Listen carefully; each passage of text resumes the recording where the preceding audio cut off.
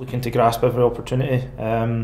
Just work really hard for the team and hopefully direct the team around the pitch really clinical and just be that kind of little general in there and just get the team in the right areas. And yeah, if I'm doing that, then I feel that I'm going to be having a good game. Obviously, he's a good friend of mine from being up in Edinburgh and the national team up there with him. So yeah, it was a funny old weekend.